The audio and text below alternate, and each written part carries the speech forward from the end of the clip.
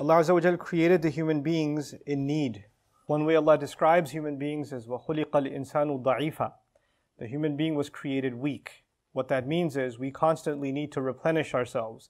We can't just eat food once and carry on. Eventually our body consumes the nutrients of that food, and the energy needed to continue life hits us. Hunger pangs hit us again.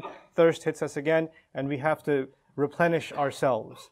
So physically, everybody understands that we need to replenish ourselves continuously in order to survive. The same way, human beings are created with emotions.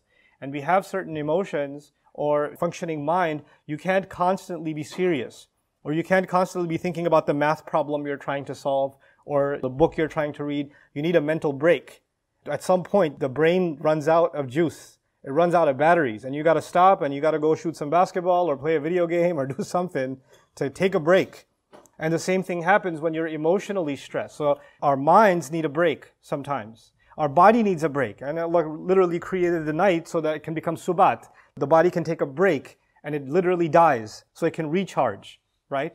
And the same way in our emotions, sometimes people are very stressed out and they have a lot of anxiety or they have a lot of negative thoughts and their emotions are overwhelming them, and they say, you know what, I need to do something to calm down.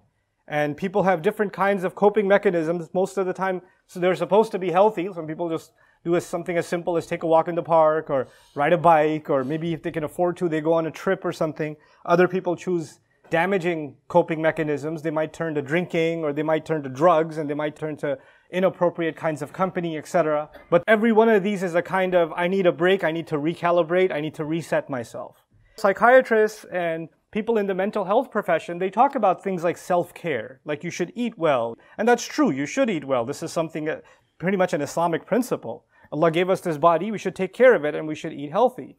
The same way, getting rest and taking care of your physical self, that's something we should do because Allah will ask us about the favors He gave us. And this gift of this body that He gave us, we should take care of it. The same way, taking care of your mental health is important. So taking those kinds of breaks, doing things that you find relaxing, whatever it is, you might need to figure out what that is and take care of it. But there's one dimension of it, one side of this problem of what the human being is. That is something Allah taught us and we could not have known on our own in its entirety.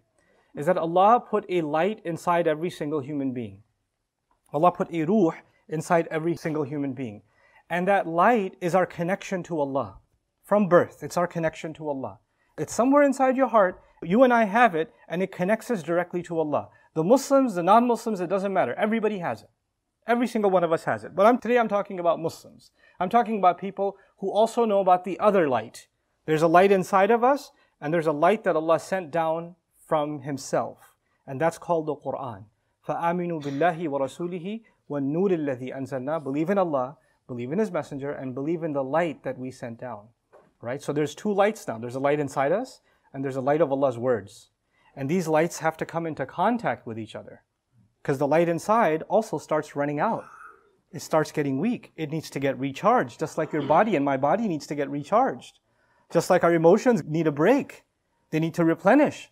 The same way, the light inside of us, this ruh, needs to be replenished. And it's replenished by the word of Allah. A simple way of thinking about that is, our body Allah created from clay. And so all of its needs from the earth. And so all of our body's needs come from the earth. And our hearts are connected to people. And so our emotion, a lot of times our emotional needs are met by people around us. A child needs a mother's love.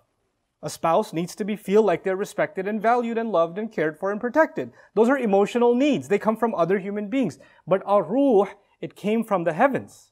It has its own needs. And its needs can only be met by the source. And that's the word of Allah. Now what happens is sometimes someone says, I can't sleep, I have anxiety, I can't find any peace, I've tried everything, I tried taking walks, I tried working out, I tried, playing video games, I tried this, that, and the other, I've done all the relaxation exercises there can be, I'm going to therapy, I'm doing everything I can, but I still don't find any peace inside me. I'm not okay, something inside me is still bothering me. And maybe the reason, it may not be, but maybe the reason is that the ruh inside you and me, the light inside you and me, we're violating it. We're doing something wrong to it. It meets with the word of Allah, and the word of Allah wants us to take a certain road. And we don't want to take that road. We don't want to go on the road that this light is calling us towards. So we deny our light inside and we say, no, I'm going to go a different direction.